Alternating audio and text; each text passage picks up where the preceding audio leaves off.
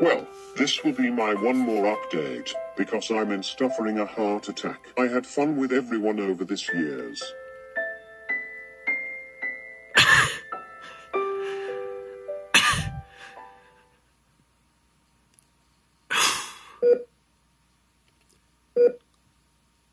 Now I'm in the hospital.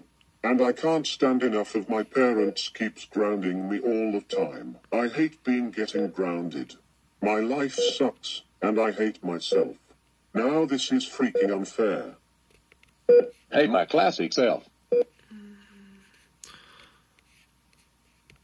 Will you stop making fun of me like that, my normal self and Rosie? It's very disrespectful. Oh, am I grounded? No, you're not, son. You're the grow.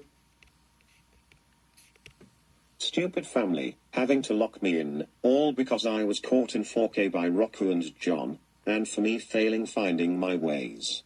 At least I don't have COVID like in September, it's just a normal cold.